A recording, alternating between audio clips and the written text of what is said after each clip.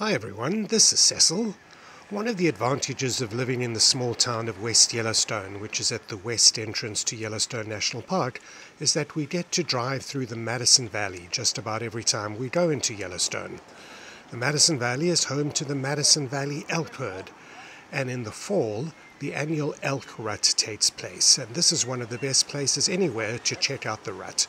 What happens is that the bull elk try to build up harems of cow elk, and you'll hear them bugling at the cows. In addition, as was the case here, you'll find a younger bull bugles at the older bull, challenging him to a fight to try and get control of the harem.